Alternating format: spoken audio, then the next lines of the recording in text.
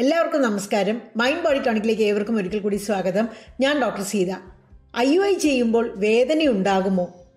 മയക്കിയിട്ടാണോ IUI ചെയ്യുന്നത്? IUI ചെയ്യുമ്പോൾ എന്തെങ്കിലുമൊക്കെ ബുദ്ധിമുട്ടുകൾ ഉണ്ടാകുമോ? ബ്ലീഡിംഗ് ഒക്കെ ഉണ്ടാകുമോ?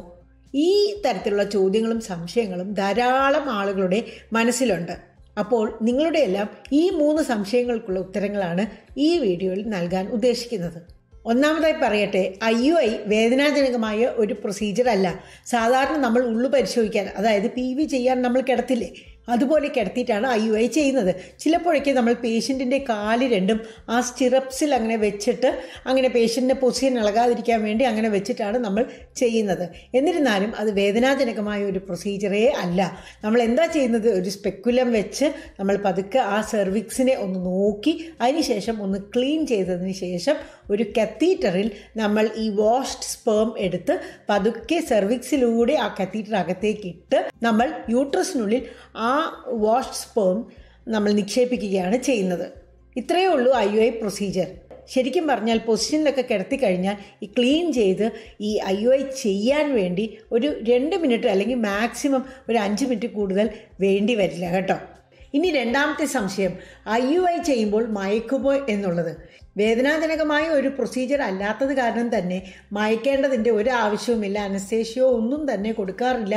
ഈവൻ ലോക്കൽ അനസ്തേഷ്യ പോലും കൊടുക്കാറില്ല IUI ചെയ്യുമ്പോൾ. നമ്മൾ സമാധാനത്തോടെ ദീർഘശ്വാസം അകത്തേക്കും പുറത്തേക്കും വലിച്ച് അങ്ങനെ കിടന്നു കൊടുത്താൽ മതി. നടുവും തൊടയും ഒന്നും അങ്ങ് പൊക്കിക്കൊണ്ട് പോകാതിരുന്നാൽ മതി. ഇനി മൂന്നാമത്തെ സംശയം, IUI ചെയ്യുമ്പോൾ എന്തെങ്കിലുമൊക്കെ ബുദ്ധിമുട്ടുകൾ അനുഭവപ്പെടുമോ? ബ്ലീഡിംഗ് ഉണ്ടാകുമോ? എന്തെങ്കിലുമൊക്കെ പ്രയാസങ്ങൾ അനുഭവപ്പെടുമോ?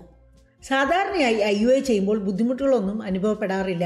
എന്നാൽ വളരെയധികം റിട്രോവേർട്ടഡ് ആയിട്ടുള്ള ഒരു യൂട്രസ് ആണെങ്കിൽ, അതായത് യൂട്രസിൻ്റെ ചരിവ് ഒരു പ്രത്യേക രീതിയിലുള്ളതിനെയാണ് നമ്മൾ ഈ റിട്രോവേർട്ടഡ് യൂട്രസ് എന്ന് പറയുന്നത്. ആൻറ്റിവേർഷൻ, റിട്രോവേർഷൻ എന്നിങ്ങനെ പല രീതിയിലുള്ള ആ ഒരു പൊസിഷൻസിലാണ് യൂട്രസ് സാധാരണ കാണുന്നത്.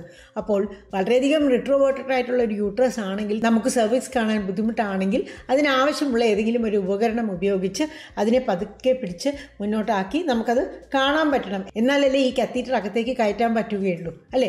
അപ്പോൾ അങ്ങനെയൊക്കെ ചെയ്യുന്ന സമയത്ത് ചിലപ്പോൾ നമുക്ക് ചെറിയൊരു വലിച്ചലോ കുളുത്തലോ ഒക്കെ അനുഭവപ്പെടാം. അങ്ങനെയൊക്കെ ചെയ്യേണ്ടി വരുമ്പോൾ അപൂർവമായി ചിലപ്പോൾ കുറച്ച് ബ്ലീഡിങ്ങും അനുഭവപ്പെടാം. അതുപോലെ ചിലർക്കൊക്കെ ഈ സെർവിക്സിൻ്റെ ആ ഒരു ഹോൾ ഉണ്ടല്ലോ, അത് വളരെ ചെറുതായിരിക്കും. ഡയലേറ്റൊക്കെ ചെയ്യേണ്ടതായിട്ട് വരും. അതൊക്കെ അപൂർവം സംഭവിക്കുന്ന കാര്യങ്ങളാണ്. അങ്ങനെയൊക്കെ വരുമ്പോഴും ചിലപ്പോൾ അതിനുശേഷം കുറച്ച് ബ്ലീഡിങ് ഉണ്ടാകാം. ഇതല്ലാതെ IUI ചെയ്യുമ്പോൾ ഒരു ബുദ്ധിമുട്ടും വരില്ല, വേദനയും ഉണ്ടാകില്ല, അതുപോലെ മയക്കുകയും വേണ്ട. ഇത്രയും കാര്യങ്ങളാണ് ഈ ചെറിയ വീഡിയോയിൽ ഞാൻ പറയുവാൻ ഉദ്ദേശിക്കുന്നത്. ഇതുപോലെ IUIയെക്കുറിച്ചുള്ള പല വശങ്ങൾ ചെറിയ ചെറിയ വീഡിയോകളിലായി ഇടാനാണ് ഞാൻ താല്പര്യപ്പെടുന്നത്. അങ്ങനെയാണെങ്കിൽ ആർക്ക് എന്തൊക്കെയാണോ ആവശ്യം അത് മാത്രം നോക്കിയാൽ മതിയല്ലോ, അല്ലേ? ചിലർക്കൊക്കെ ഇതിൻ്റെ ചില വശങ്ങളെക്കുറിച്ച് നന്നായിട്ട് അറിയാമായിരിക്കും, വേറെ ചില വശങ്ങളെക്കുറിച്ച് അറിയുന്നുണ്ടാവില്ല. അപ്പോൾ ഏതാണോ ആവശ്യം അത് മാത്രം നോക്കുക. ഈ IUIയെക്കുറിച്ചുള്ള എല്ലാ വീഡിയോകളുടെയും ലിങ്കുകൾ ഞാൻ ഇതിനെക്കുറിച്ചുള്ള എല്ലാ വീഡിയോകളുടെയും ഡിസ്ക്രിപ്ഷൻ ബോക്സിൽ താഴെ കൊടുക്കുന്നുണ്ട്. എല്ലാത്തിൻ്റെയും ലിങ്കുകൾ മുകളിൽ കൊടുക്കാൻ ബുദ്ധിമുട്ടാണ്, അത് സാധ്യമല്ല. കേട്ടല്ലോ? അപ്പോൾ ഏതൊക്കെ വീഡിയോസാണോ നിങ്ങൾക്ക് ഇതിൽ നിന്നും ആവശ്യം അതൊക്കെ തപ്പിയെടുത്ത് കാണുക. മാത്രമല്ല ഈ കിട്ടിയ അറിവുകൾ മറ്റുള്ളവരുമായി പങ്കുവെക്കുകയും ചെയ്യുക. അതിനായി എന്ത് ചെയ്യണമെന്ന് നിങ്ങൾക്ക് അറിയാമല്ലോ, അല്ലേ? ഈ വീഡിയോ ലിങ്ക് എല്ലാവർക്കും അയച്ചു കൊടുക്കുക.